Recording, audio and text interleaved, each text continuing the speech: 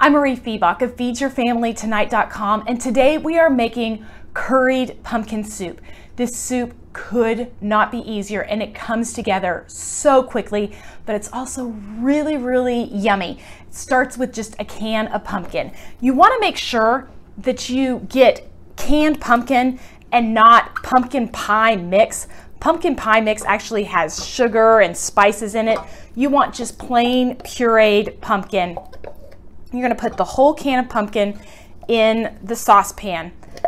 To that, we are going to add 2 cups of chicken broth.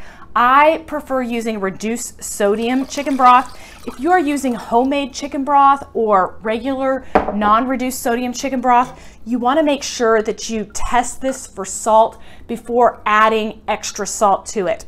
So 2 cups of chicken broth, 1 can of pumpkin, 1 cup of heavy cream.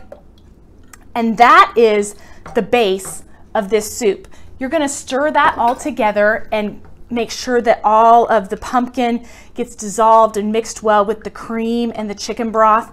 And then you're going to add some spices. I have a teaspoon of cumin, just ground cumin, a teaspoon of ground curry powder.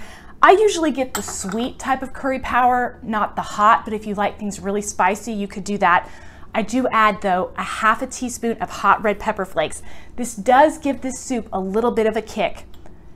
A half a teaspoon of sugar. The sugar just gives it a little bit of balance. And then I'm gonna add a half a teaspoon or 3/4 of a teaspoon of coarse sea salt.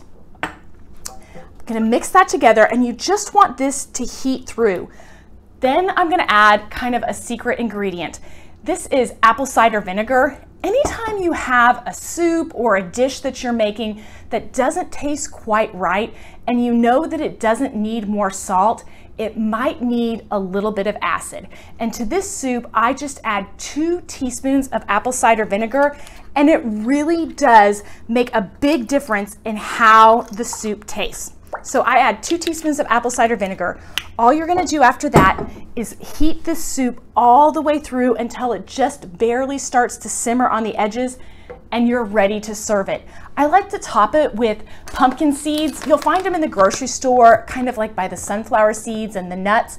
They're called pepitas sometimes, but they are toasted pumpkin seeds that are salted, and they are just a great little crunchy topping on top of this curried pumpkin soup.